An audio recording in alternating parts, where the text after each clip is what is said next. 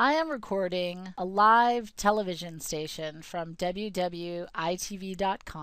This is a station out of Florida. It's a news station. I'm using WM Recorder. All I had to do is open WM Recorder, go to WWITV, find a station I liked, start playing the station, and WM Recorder is recording it for me automatically. And you can tell it's an RTMP stream. It tells me that right here. Now, if I want to preview this file, this is something that's so cool that WM Recorder can do. I just right click, I go to Preview Recorded File, and say I want to record an hour of the stream. I go to 1 hour.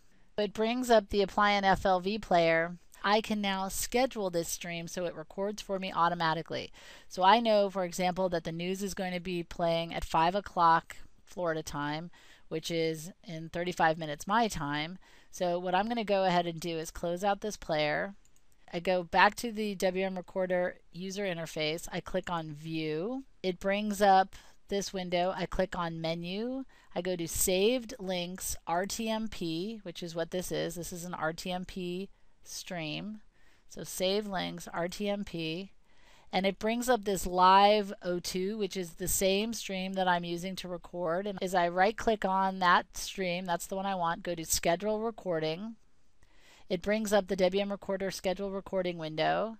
So I want to record it today's date, and then I want to record starting at 2 o'clock my time, and then I want it to finish at 2:30. And then all I have to do is turn schedule on, which it is. I click OK. And then it brings up my scheduler. Here is the one that I've just scheduled. And so it's all set and ready to go. So as soon as it is 2 o'clock, that program will record for half an hour. Now, of course, my computer has to be on, and WM Recorder has to be open for that to take place. It's a pretty cool way to record live RTMP streams. No other streaming recorder can do what WM Recorder can do with these live RTMP streams. Very, very cool.